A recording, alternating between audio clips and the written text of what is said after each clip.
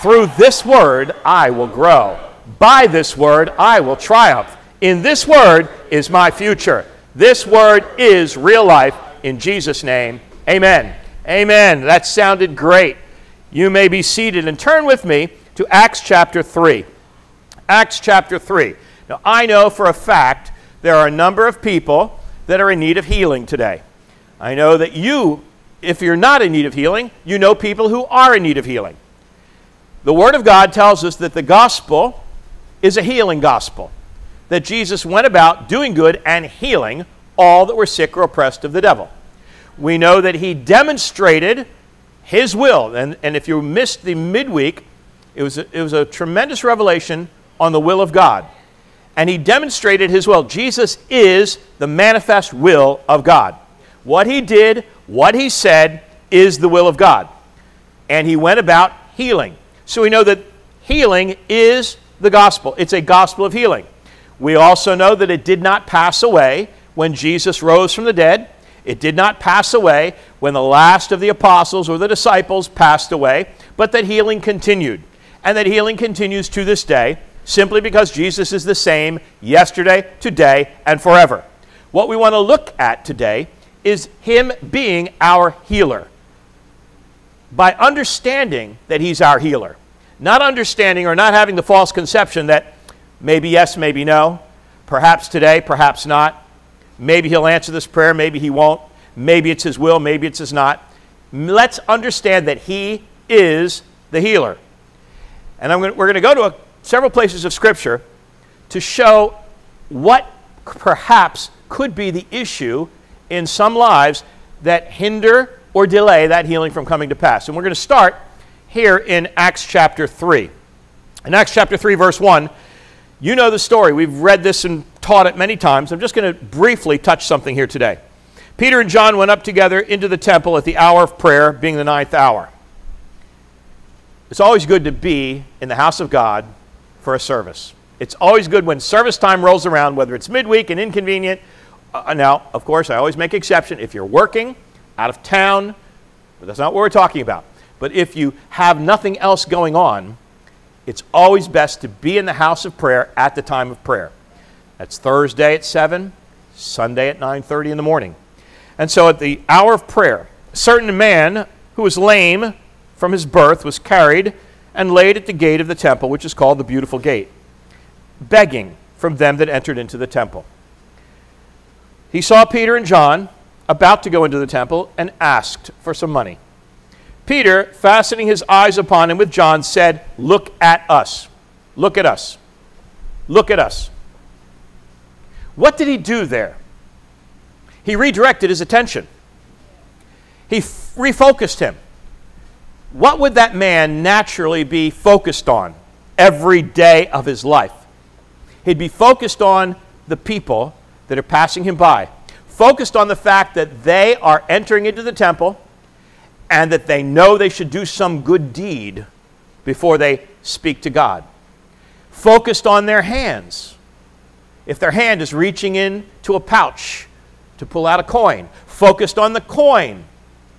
If the coin is in their hand, holding a cup perhaps, holding something, or having a garment laid down, focused on the coins that are coming into the garment. He's focused on survival. He's focused on the only mode of survival that he knows. Healing, it's not even on his radar. He is not focused on healing. He is not focused per se on them as apostles. He's certainly not focused on Jesus. He's focused on what he's doing. He's focused on his job. At that moment, his job is to beg. That's all he has to make a living. That's all he has to survive. And he's in a plumb spot. Peter and John want to redirect his focus. Peter and John stop and say, "Look at us. Don't look at our hands. Don't look at the coins. Don't look at the crowds. Look at us. Take a minute. Look at us. Refocus. Look at us." Now I'm going to stop there and we'll come back to this in a few moments. Let's turn back in our Bibles to Numbers chapter 21. Numbers chapter 21. Go with me there. If you have your Bibles, please turn to Numbers chapter 21. And we're going to look at this beginning in verse 4. It's always good when we can see it with our own eyes. I may not use the same translation. I may use my own translation or paraphrase as I'm speaking it. I'm using a King James today. But it's good to see it with your own eyes. Numbers chapter 21, verse 4. They journeyed from Mount Or by the way of the Red Sea to go around or compass the land of Edom. And the soul of the people is much discouraged because of the way. When someone is sick, when someone is going from doctor to doctor, hospital to hospital, treatment to treatment, they can become heavy. They can become discouraged because perhaps the treatment is they're not responding to the treatment. Perhaps the treatment is really taking so much of the life out of them. Perhaps it doesn't seem like they're making any progress. Perhaps every doctor has a different opinion and none of them good. Your soul can be discouraged. Your soul directs your focus. Your soul directs your attention. The people spoke against God and against Moses. Now, didn't God bring them out of Egypt? Didn't God part the Red Sea? Didn't God provide these miraculous things in Egypt that would spring them out of slavery? Didn't God promise them a land? And yet, their focus was so on the issue and the problem that they spoke against God and against Moses, their leader. Why have you brought us up out of Egypt? To die in the wilderness? There's no bread. There's no water. Our soul loathes this manna. I mean, even the miraculous provision of God, they're now despising. The Lord sent fiery serpents among the people, and they bit the people, and much people of Israel died. So the people came to Moses and said, "We have sinned. We've spoken against the Lord and against you. Can you pray to the Lord that he would take away the serpents?" And Moses prayed for the people. Now notice this. They're not praying that the serpents disappear from the world. He's saying, pray to take away the serpents. This is not what God is going to do. God is not going to remove the serpents. Just as surely as God does not remove cancer from existence, does not remove disabilities from existence, does not remove physical infirmity or weakness from existence. It still exists. What he does is remove it from those who focus on him. Removes it from those who trust in him. You see, they say, "Can you pray that he takes the serpents away?" The Lord said to Moses, didn't notice he doesn't do that, "Make a serpent out of brass. Set it on a pole. And everyone that is bitten, when he looks at the serpent, he shall live." Now, you and I know there is absolutely no, zero, zilch, therapeutic remedy from a bronze serpent on a pole. You can have 1,000 bronze serpents in your house and look at them every day. It's not going to do anything. The therapy is in obeying the Word of God, obeying what God said, and redirecting their focus. What were they focused on? They were focused on discouragement. They were focused on a never-ending rut, day after day. They were focused on the difficulty in their walk. They were focused on the issues of their lives. The Lord said, refocus. Look somewhere else. Look at something else. Moses, make this point of reference for me. And let them know that if they look at this point of reference, they will be healed. The healing comes by obedience to God, and the obedience to God is to redirect what they're looking at and look to something God says to look at.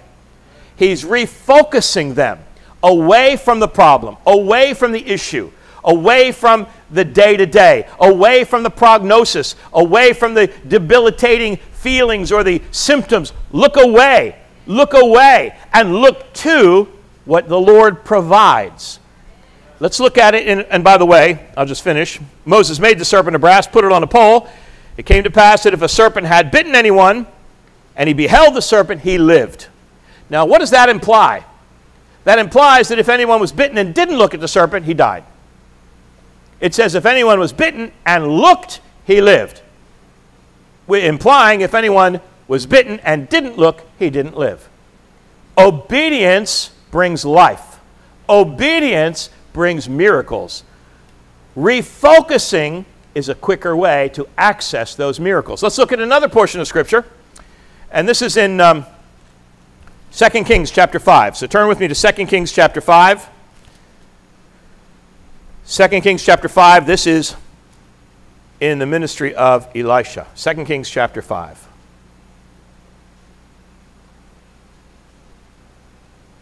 We'll begin in verse 1. Now Naaman, captain of the host of the king of Syria, was a great man with his master, and honorable. He was a mighty man in valor, but he was a leper.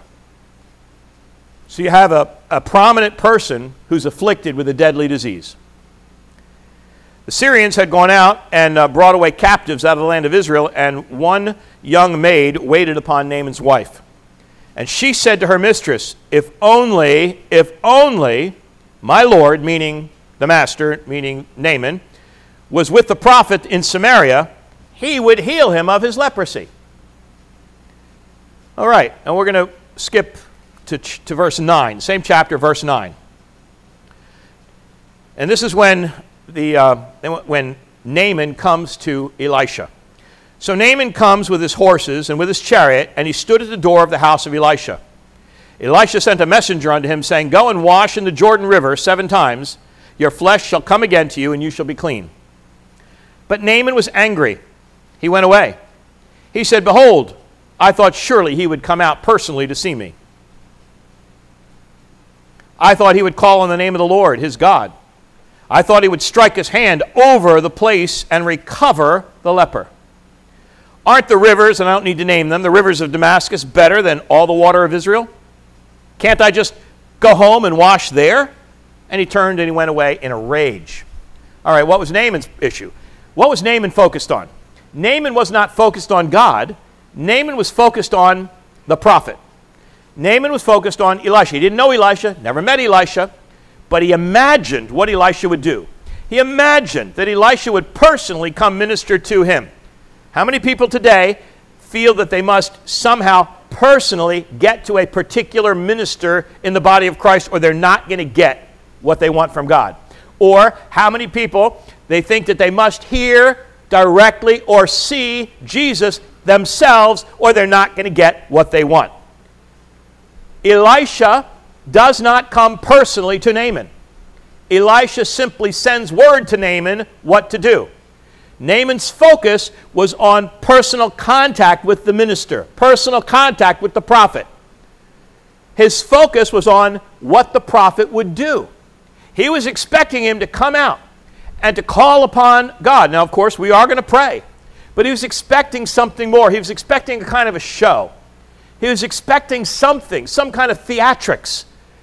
In the ancient world, there were great theatrics when people would call upon their gods. And we have that example when Elijah's calling down fire from heaven and the prophets of Baal are jumping up and down on altars, cutting themselves and bleeding. So we see that there was great theatrics involved in pagan religions. And so this man, being steeped in pagan religion, he wants something theatrical. His focus is not on God. His focus is on man. His focus is on something that would move him emotionally, something that would stir him up emotionally.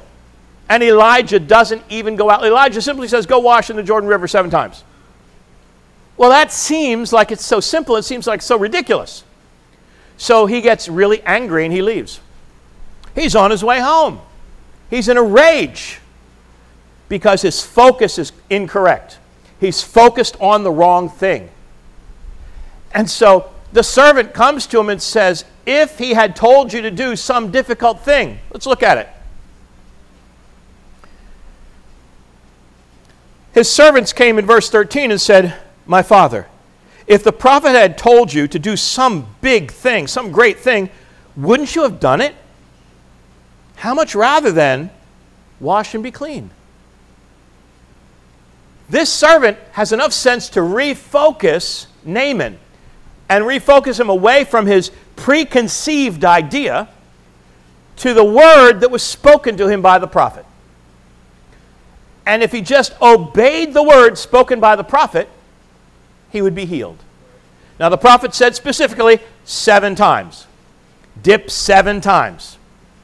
Not once, not twice, 7 times. And you must picture that Naaman dipped himself 6 times with no change.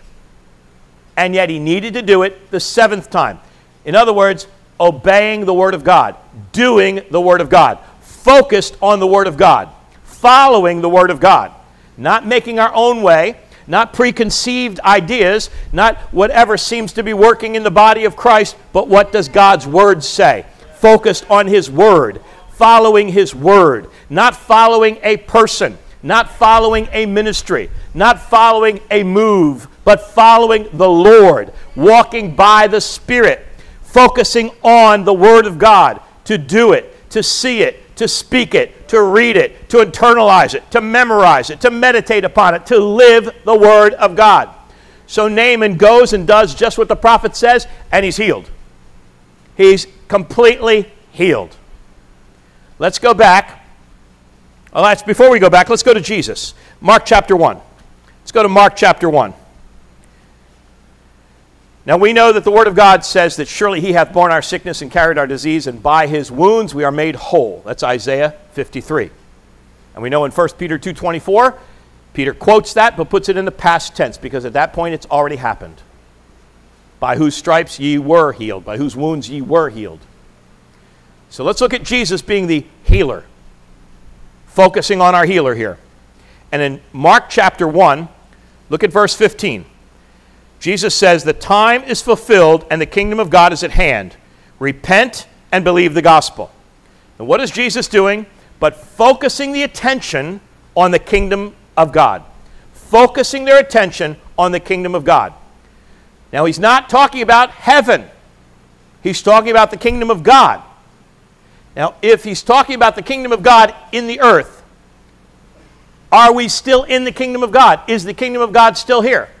If the kingdom of God is still here, then what works in the kingdom of God hasn't stopped working. He says, the kingdom of God. Let me read it to you again. The time is fulfilled. The kingdom of God is at hand. That means it's now. The kingdom of God is now. Repent and believe. Repent and believe. So what that is turn away from what you are doing. Turn away from what you are saying, turn away from what you are believing, and believe something else. Focus on something else. Focus on the kingdom of God. Not the kingdom of destruction, the kingdom of the world, the kingdom of sickness and disease, the kingdom of infirmity, the kingdom of the devil, the kingdom of God. Focusing on the kingdom of God brings the results of the kingdom of God. And we can see that then if we go over to verse 32, same chapter. When evening was come, the sun was set, they brought unto him all that were diseased, and them that were possessed with devils. All the city was gathered together at the door. We're talking about the door of the house where he was staying. Everybody came there from all around the city. Word went out. People were talking to people. Now, why is it that when the sun was set, I believe it's a Sabbath when this is taking place. And after the sunset, the Sabbath was over and people could walk from distances that they were was unlawful to walk during the Sabbath. You could only walk a certain distance. So after the sun is set, that Mark wants us to understand, and he's recording this from Peter, that when the sun was set, they brought all that were diseased, all that were possessed with devils. All the city was gathered at the door. He healed many that were sick of diverse diseases, cast out many devils, and allowed not the devils to speak because they knew him.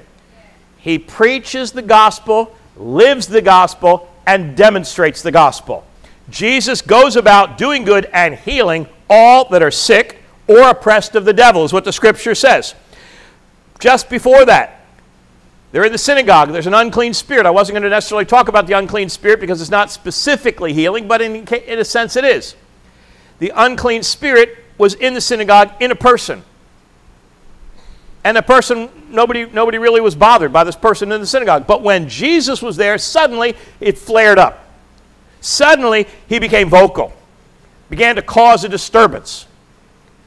What happens? What would happen today, this morning? What would happen if someone suddenly caused a disturbance here? Somebody just got up and started wildly screaming or making some kind of bizarre noises. Everybody would turn and look. I mean, I could be up here preaching the best message I ever preached in my life, and everybody would turn and look. Diverting the attention. Diverting the attention from the word being spoken to whatever's happening. Isn't that what terrorism does? Tries to divert the attention of the world to them, to give themselves publicity, to give themselves notoriety, because terrorism is founded on demonic principles. So this guy starts screaming out in the synagogue, and Jesus, what's the first thing he says? Be quiet. Why? He wants to refocus everybody back to the Word. Refocus everybody back to Him. Jesus should be our focus. Now, I mentioned we're going to go back to Acts chapter 3. So after Peter and John, we don't necessarily need to turn back. After Peter and John says, look at us, what do they say? They don't say, look at us, we got it, we got it. We got it going on here. We're the best. We got this ministry. They say, look at us. We don't have money to give you. But what we have, we give. In the name of Jesus Christ of Nazareth. What do they give? Jesus. Where do they focus their attention? Past them. Not focused on them, but through them to who's in them. For greater is He that's in us than he that's in the world. Not focused on their ministry, not focused on their presence, but focused on the presence of God within them. And looking at the presence of God, He says, in the name of Jesus Christ of Nazareth, rise up and walk. When we focus on Jesus, He's our healer.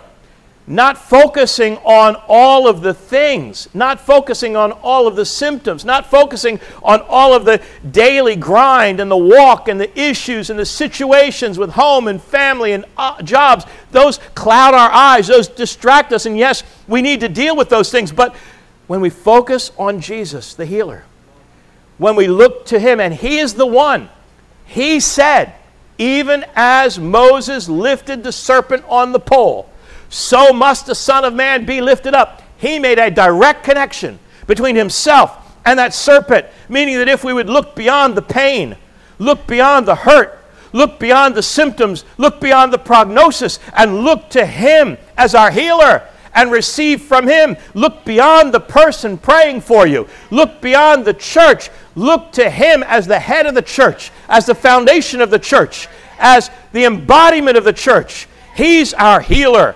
He's our deliverer. He is still alive. He has not died and stayed dead, but rose from the dead. And He's the same in the days of yesterday and the days of today and the days of tomorrow. He was the one healing through Elisha. He was the one healing by the serpent on the pole. He was the one healing in Galilee, and He's the one healing today.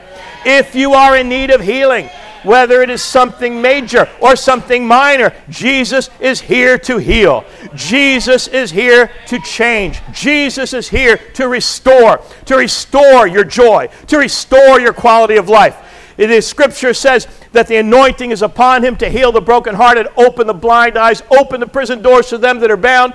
His anointing is more than enough. His anointing, you might say, well, you know, there's not enough anointing in this ministry or that ministry. There's more than enough in Jesus. He's got what you need. He is what you need. He gives what He has. He's here. Where two or more are gathered in My name, I'll be with them. He's here to heal. He's here to change. He's here to deliver. He's here to give you comfort, to give you peace, to give you confidence, to give you hope. He's here to redirect you away from what might happen to what will happen when you put your faith in Him. In Jesus' name, we're going to pray. We're going to pray for all those who are in need of healing today. Think about it right now. Search your heart. Would you like to come up for prayer? Would you like to receive today? Would you like to be healed? Jesus is our healer. Jesus is our healer. Look to Him. I want to refocus your attention on Him. Look to Jesus. As if you are in the wilderness, look to the bronze serpent. Look to Jesus as He's lifted up. Look to Jesus as your healer. Let's bow our heads in prayer. Heavenly Father, we thank You that Jesus is our healer. Jesus is the way, the truth, the life. Jesus changes us. We thank You today for the presence of God through the Lord Jesus Christ, here to heal, here to deliver.